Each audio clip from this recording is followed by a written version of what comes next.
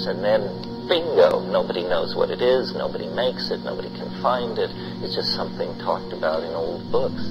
How do cultures lose their way? It's a hard thing for us to understand with our electronic obsession with, preserving everything, digging in colonial outhouses and cataloging the pottery shards and all this.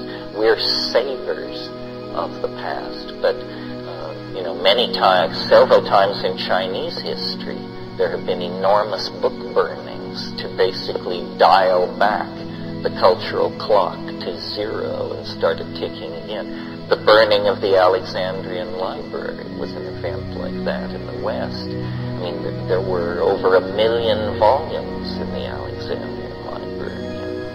And, the guy who burned it said that there are two kinds of books here. Those who contradict the Quran, they are heretical, and those that supplant the Quran, and they are superfluous. Let it all burn together. And that was the second burning of the Alexandrian